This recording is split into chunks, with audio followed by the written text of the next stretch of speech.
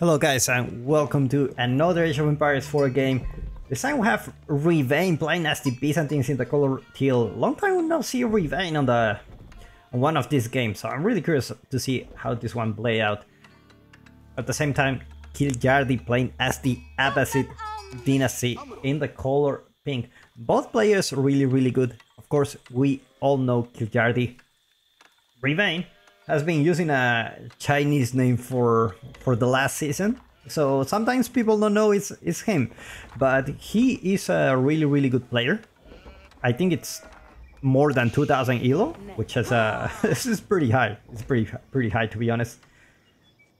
Kiljardi, obviously we have seen him doing a really good performance on the tournaments, as well as King of the North got the second place there, so he's a guy with a lot of tricks under the hand. He's the kind of guy who says, I'm not afraid of Byzantines. I think they are, overrated. And he's a firm believer that JD is actually very good civ.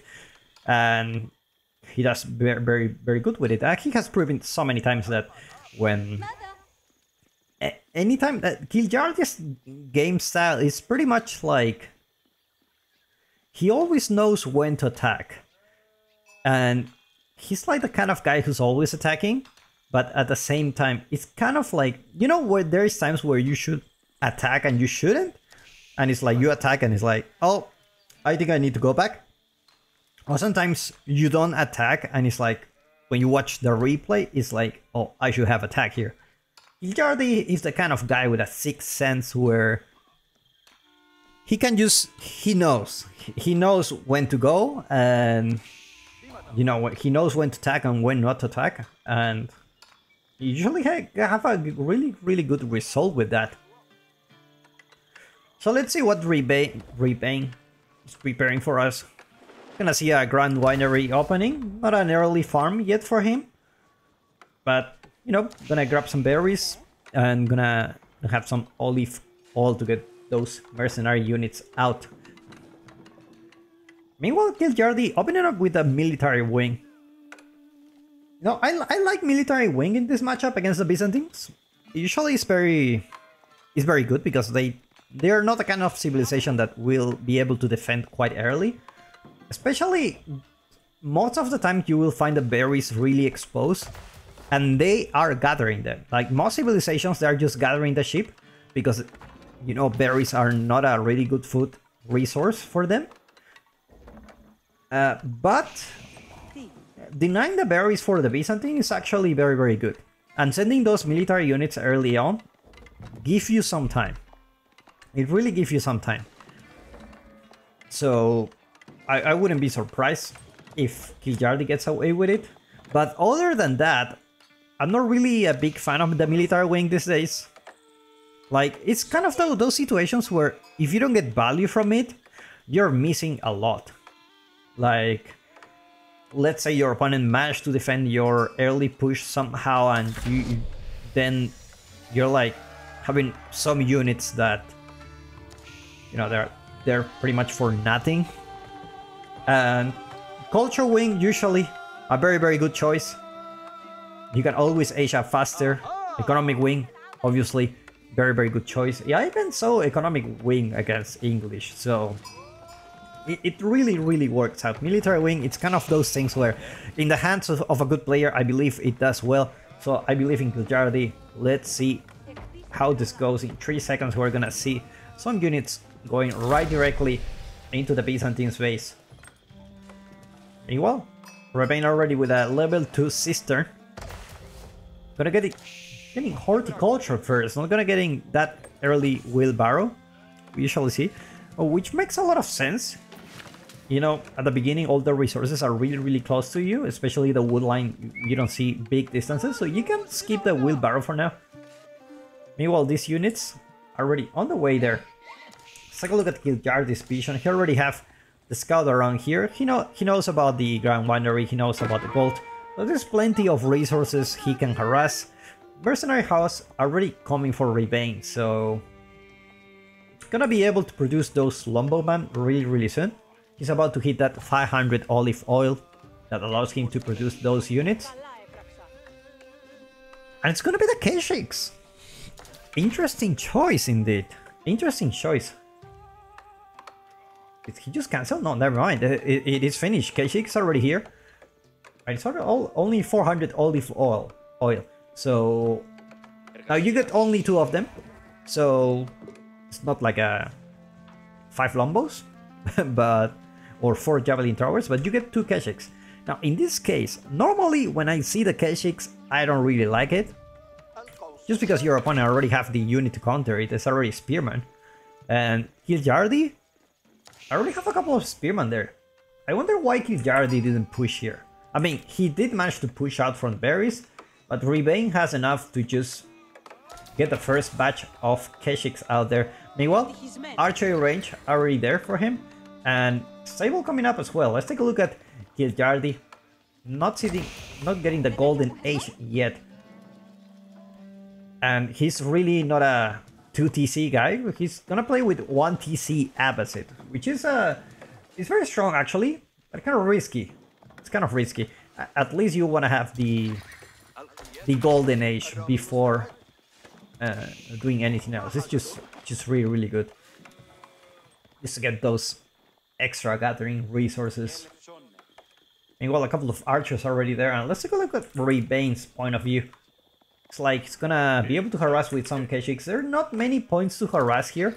The berries are about to finish. And there's plenty of sheep for Kiljardi out there. And it looks like he's gonna be on the defensive side.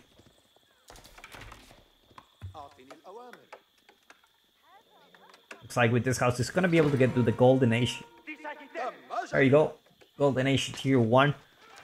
And all these villagers will be able to gather more resources. A nice catch by Revain, finding those archers. Looks like he's gonna pull back for now. Another batch of Keshiks going out for him.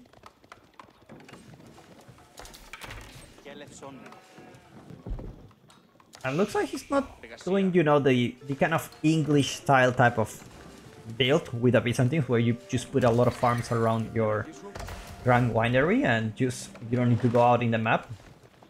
It's gonna be playing quite a little bit more aggressively, not thinking too much about the future. I mean, when you play against Kiljardi, a guy who don't believe in 2 TC Abbasid, just believe in full military units, you gotta pump those units, otherwise this guy's gonna have more military units than you. Already have 9 archers for Kiljardi. But archers are not really doing anything here, to be honest. I mean, we have seen Kiljardi is a big fan of archers, especially with Abbasid. Like, if you get a fresh food staff, which he has, you can have a lot of villagers on wood and just get a lot of archers really fast. But it wouldn't be the first time that we see Kiljardi playing with a massive archer in the field age. That's a lot of horsemen. You know, there are not so many spearmen out there. Archers not there for Revain. Where are these archers? There you go. So Revain is pumping more and more units. Have another batch of Keshiks. And looks like Kiljardi will add more spearmen into the mix.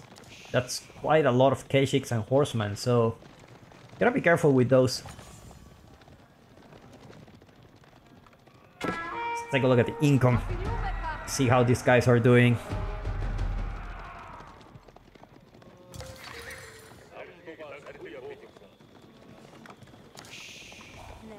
It's like Revain still looks like there is no sign to any castle age for him. He's gonna start the farm transition. Berries are really up in the front, and Kiljardi already preparing some walls to deny the food here. That's a lot of berries. That's a lot of berries that you want to have for yourself. I think denying these food resources is quite big. It's quite a big advantage. Like, you want to have those berries for yourself. And there's plenty of food here for the Abbasid.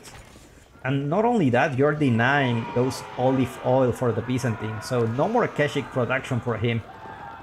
Talking about 6 olive oil per minute. We're not gonna see more Keshiks on the field. You got Kiljardi getting bootcamp, which is really nice. Gonna get those extra HP for all those units. 15% HP. It's quite significant at this point in the game where you have equal army value, equal numbers. A little bit of HP can make the difference between winning or losing the fight. It looks like Revain will find this. It's like, never mind. It's like Kiljardi pulled a villager here. It's not gonna build a... It's like he realized, actually, my opponent is here. It's like the berries are not gonna be able to get denied for Revain. He's gonna go there for the barracks in the back instead, which is not the best, but it is what you have at the moment. Meanwhile, Kiljardi getting those blacksmith upgrades. Revain already with all military upgrades, actually. And he's gonna get the border settlements upgrade. Like those extra. Look at this house. This is kind of like the thing where they sell you a house with a nice view. This is a kind of house. Actually, it's a really nice house.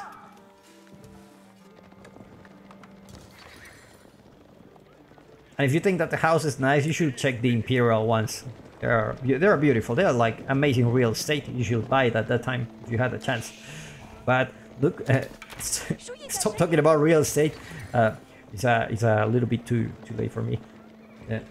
Let's talk about this game because it looks like Revain will actually find the villagers here. Kiljardi actually reacting on time, but there are too many units here. Looks like these villagers will go down, but the army of Kiljardi is already here. Looks like we're gonna have a fight.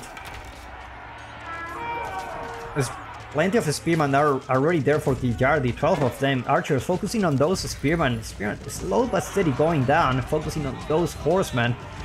And camels just debuffing the attack of these horsemen. It looks like the numbers looking really good for Kiljardi at the moment.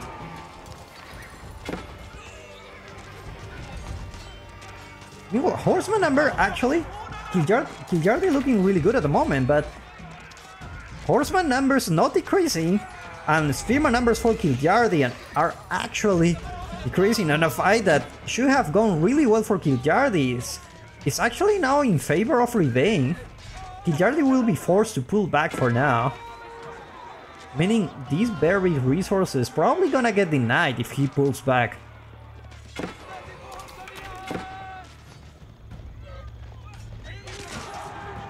More spearmen coming for Kiljardi, but now the damage is done, and not so many archers for Revain to counter the spearman yet. It looks like he will have to pull back for the moment.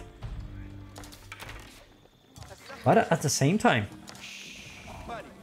Revain thinking about the Asia.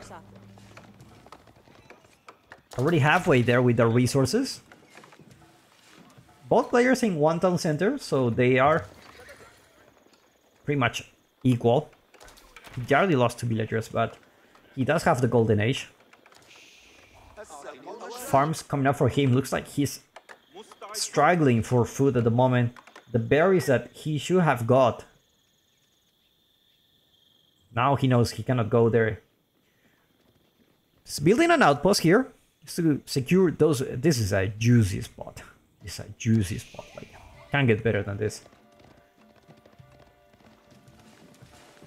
Looks like Kiljardi will go for a raid. Will manage to find some villagers here. At the same time, Revain aging up at the same time. Like he will pull the military. And Kiljardi managed to take the first villager of the game, actually.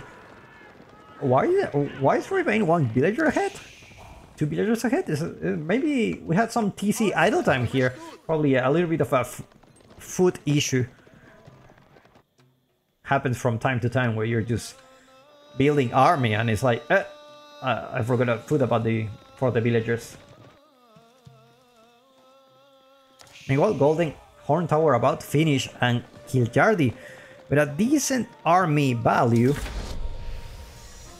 but nowhere near aging up. Looks like the walls are gonna get finished here, so he's gonna be having this food for some time.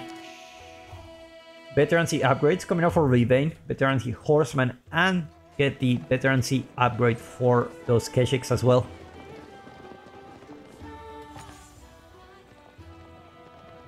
It looks like Kiljardi will have to rush that castle age. He has enough units at this point.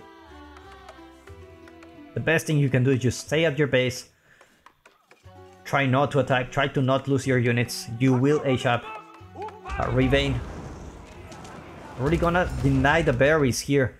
I wonder if Kiljardi will be able to gather food. It's like he's forced to make some units now, and he will have to go for these veteran horseman mass that he don't have much choice now. I have a couple of outposts here. I'm gonna be gathering that deer. But there's not enough spearmen around here. And archers against veteran units, not really the best. Not really the best you can have at the moment. But looks like Revain will pull for now. Will back off. Not gonna be engaging in any fight for now. He's gathering some relics. The first relic is being gathered. And now it looks like Kiljardi already secured his food resources. Looks like he will find the berries already being gathered here. Kiljardi will have to take his army right here. At the same time, he goes for a raid. Villagers get buffed here with the Aktitori.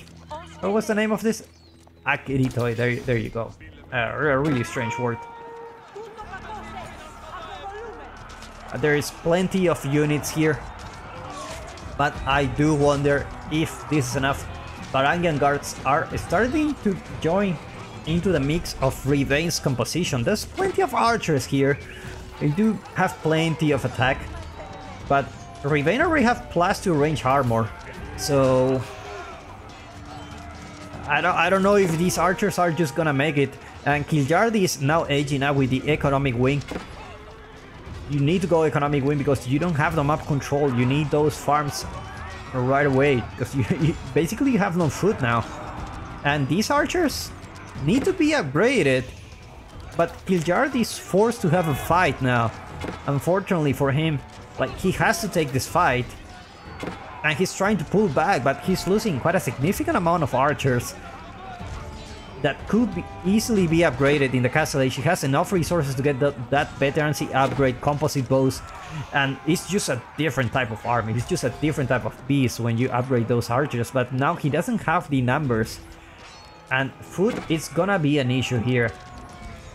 Economy idle for Kiljardi. He stopped gathering the deer for now. And there is an army already here, so it's just gonna get really tricky for him.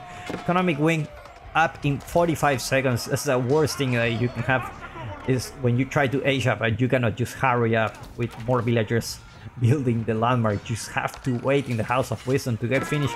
And now Revain push directly into the Kiljardi space, and it's gonna have even more idols, more villagers on idle time.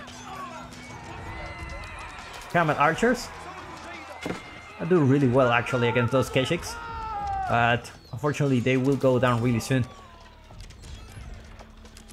Economic wing ready in 10 seconds, but Kiljardi is losing all his army. Second relic already being gathered by Revain, and meanwhile Kiljardi is struggling with food. On the other side of the map, we have plenty of olive roofs here for Revain. Cataphract already here.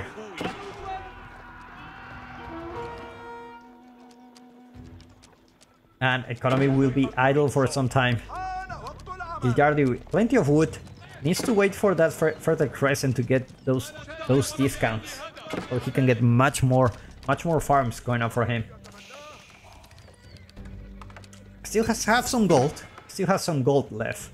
Enough to get those upgrades. Enough to get those...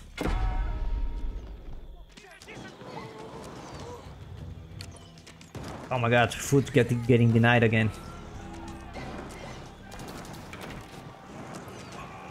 This is definitely a tough one for kiljardi. And Revain is just pushing with units. Golden Horn Tower, Mercenary House, Farm Transition. He's living the time of his life here. Meanwhile, kiljardi is struggling to get those resources in the map. Already finding some gold here, but looks like he's gonna grab some food. Have a market, gonna be forced to sell some resources. And he's getting some eco upgrades. Managed to build a mangonel. Emergency mangonel already here. I'm just not sure how it will go against so many Keshiks. Can easily snipe the mangonel. Especially because kiljardi doesn't have many units to protect the mangonel. But looks like villagers will get denied the food once again in this area. And this time looks like he's not gonna be able to escape.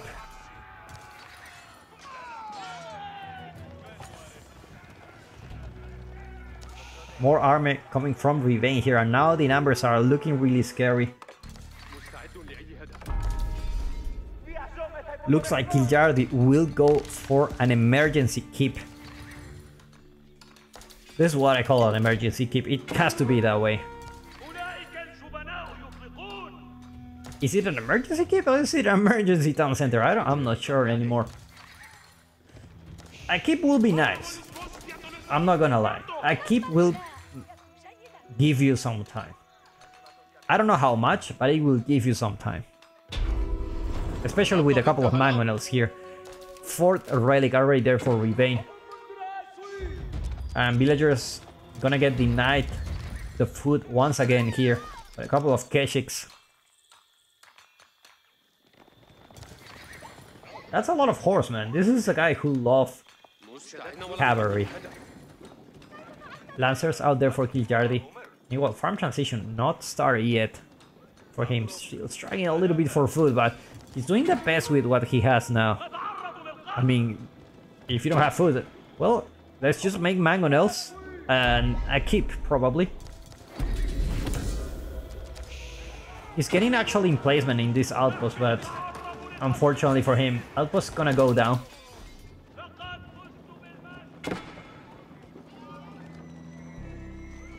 Let's take a look at Revain's vision. It's pretty much denying the food in every corner of the map. More stone being gathered here. Next one is really up front, gonna be careful here. And looks like kiljardi will be forced for a dry season. Only these farms are gonna be served for the... Oh, wait a second town center coming up. Now the problem with this is it takes some time to pay off.